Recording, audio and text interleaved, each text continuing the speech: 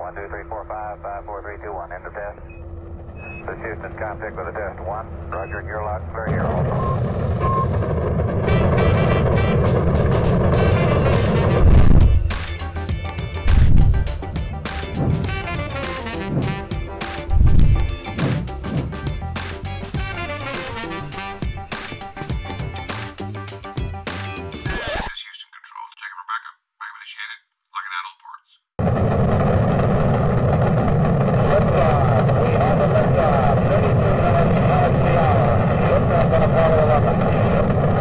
Merry Christmas, everyone, and welcome to this new episode of the Galactic Chloé show. For the occasion, we are meeting with someone from the EPFL Valley community, Professor Wendy Queen, an accomplished scientist at the crossroads of chemistry and material science. Hi, Wendy. How are you doing? Great, and how are you? Very good. Did you meet Santa on your way to a Moon Campus?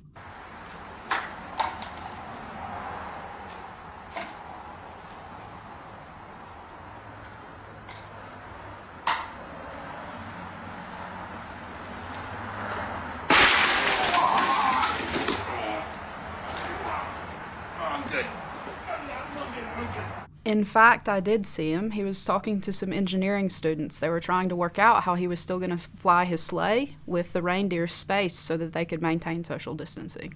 Well, I hope you can also come and see the moon sometime. Me too. So we're arriving at the end of the year 2020, which was quite difficult for all of us. And I get the feeling that we are needing or hoping for a better tomorrow. It's something you're trying to do with your research, right? Absolutely, that's the case. So basically what my group is doing is we're designing special sponge-type materials. And so really the emphasis of our research is to implement these sponges in a variety of different processes. Specifically, we're trying to implement these sponges in gas and liquid-based separations. And they're extremely important in several globally relevant separations, and that is carbon dioxide capture and water purification. And could you tell us a bit more about the current state of those issues here on Earth? Of course. So as we know, global warming is an extremely problematic issue at the moment. So what's happening is basically carbon dioxide is increasing in our atmosphere, and this is known as a greenhouse gas. This is one of the main culprits behind global warming. And this carbon dioxide is actually coming from man-based activities, namely energy production. So we burn fossil fuels in order to produce energy at power plants and also in our automobiles. And what happens is basically we release that CO2 into the atmosphere. And of course, as the CO2 concentrations are increasing, our global temperatures are warming, and this is having very grave effects on our surrounding environment. And so one of those effects, of course, is decreased access to things like fresh water, which is extremely important to sustain human life. And so with continued climate change, we have the expectation that our access to clean water is going to continually decline. And at the moment, about only 11% of our global population has access to clean water. So these are very important issues. And how does your research tackle those issues? So our research, as I mentioned, is focused on the design of sponges. Of course, this is a normal kitchen sponge that you might use to wash dishes. The types of sponges that we're actually designing is focused on air and water purification. So we decorate these sponges in a certain way that we can selectively grab certain contaminants from either gases or from liquids. And so you can imagine that we can design a sponge to take really toxic things out of water like lead and mercury, as well as toxic organics, for instance. And it doesn't look like that? No, in fact, it doesn't. Would you like to see it? Yeah. Who lives in a pineapple under the sea? SpongeBob SquarePants! Absorbent and yellow and porous is he. SpongeBob SquarePants! So our sponges actually look more like this. They're really fine powders. The cool thing about these sponges is that the holes inside of them are about 50,000 times smaller than the diameter of a human hair. So you can imagine that the pore sizes in our materials are approaching that of small molecules like carbon dioxide and water and things of that sort. And what is so special about this material? Why aren't we using it right now already? So these materials are very special in the sense that as chemists, what we do is we can go inside of these materials, like you would decorate your Christmas tree at Christmas time. We go inside these materials and we hang special functionality. And this special functionality can actually help us grab selectively certain contaminants over others.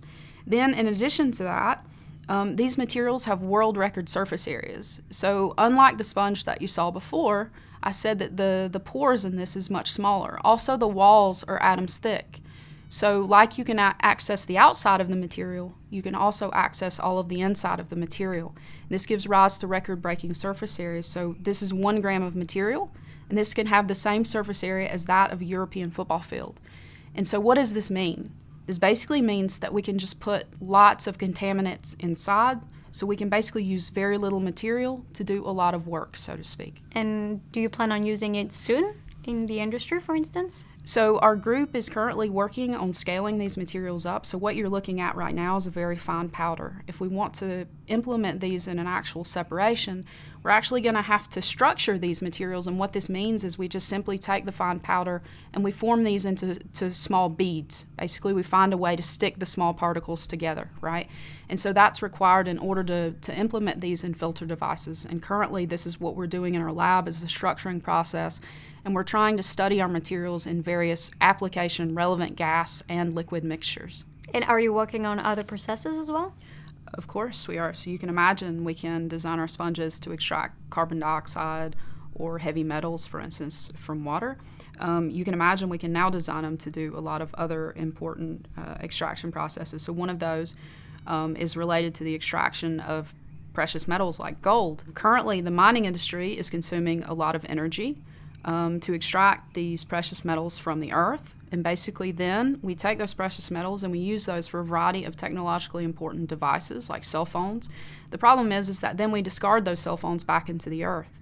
And so basically what we're trying to do is make that process now circular rather than linear by being able to dissolve those metals from various devices into certain solutions, and then we simply drop our sponges in and extract those metals.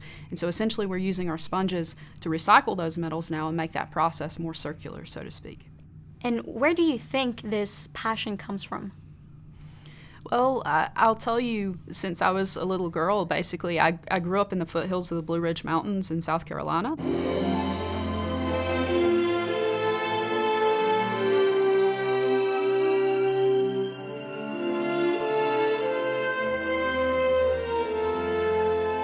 And during this time, I really spent most of my spare time outside of school, kind of outside, climbing trees in the pastures and fishing and things. And so I just have a strong appreciation for the environment naturally.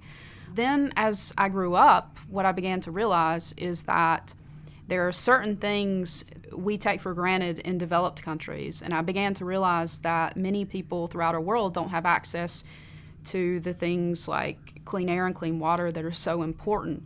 And so for me, I began to think about these things, and I think that this should not be a birthright, access to clean air and clean water. I believe that this should be a basic human right. And so I'm trying to use my chemistry now to improve the environment and hopefully provide clean air and clean water to people around the world. But still, you didn't want to be a scientist when you were young, right? Absolutely not. I actually wanted to be a professional baseball player. Okay, burn it in. Settles in. Pops it up. Foul. Ensign should have no trouble with this. She's under it. Oh, Uncle Elmore's socks. What did she do? Woo! When I was about 5 years old, my uncle taught me how to play baseball, and I had 2 older brothers and 2 cousins. We all played in the yard and even on an organized team. And so I took this very seriously.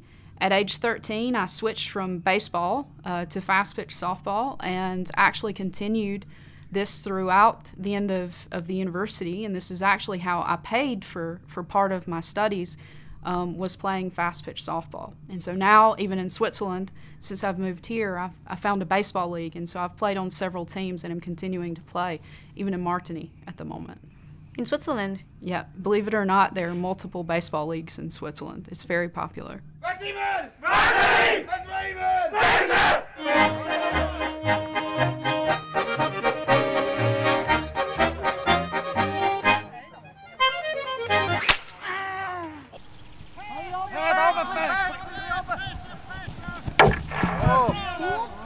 And would you say there is a significant step in your path that made you shift to sciences? Yes, unfortunately, once I got to the university, I realized that athletics was a tool to basically obtain an education, and my desires to be a professional baseball player were not very likely. And so at that point, I really wanted a career that challenged me. And so at the university, I'd taken many different types of courses.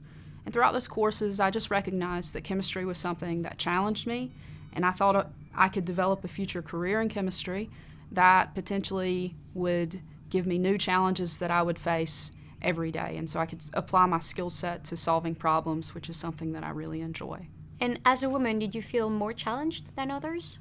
I'll say as a woman, really, I think as any minority, you're going to, of course, face certain challenges that others don't, simply because there's still a lot of bias in the world. And I think that biases are things that we're still not completely recognizing. So yes, throughout my career, I've seen certain things that I've had to deal with as a woman. But I think it's a thing that all minorities experience. Is it a message that you want to share? The fact that women can actually do career in STEM? I would say yes. I would like to set an example for women. I think for me growing up, not seeing women in certain fields, when you don't see women that represent certain fields, then you don't necessarily picture yourself as being part of that profession. And so I hope that being a chemist and a professor, that other women can see me and say, oh, you know, this is something I haven't considered, maybe I can also do that. But also for women in general, I just want to share that, like anybody else, a woman can do anything that she puts her mind to, of course.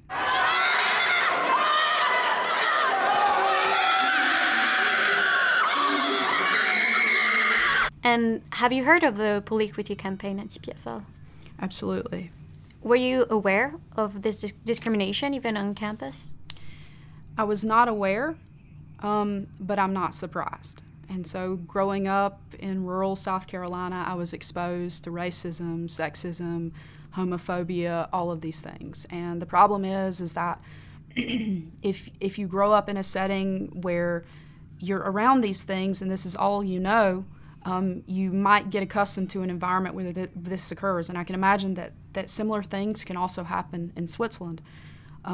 So this campaign and what has happened is very troubling, but I have to commend those students for standing up and telling their stories. This is so important because I think the first step to change is actually recognizing that there is a problem.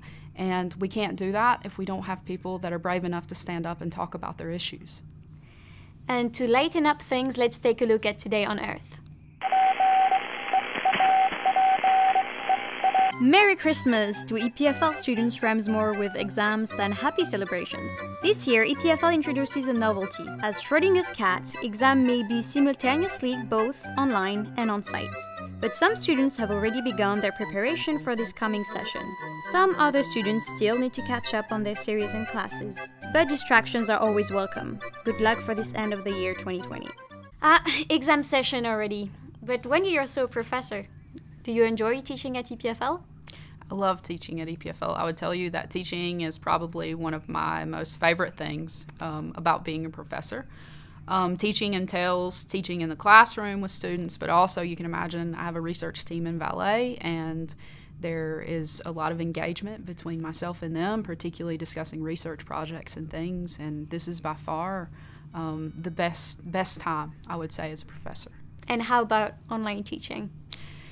Oh, well, online teaching, I'll say, is not as fun. The question is, how do the democracies respond to those scandals? And what will that mean for the wider region? I believe one of your children just walked in. Okay, so the question then becomes, I apologize. Pardon me? There's your nanny. That's not my nanny, that's my wife. And the reason is because I think as a professor, or at least for me, I kind of tend to feed off the energy of the students in the classroom.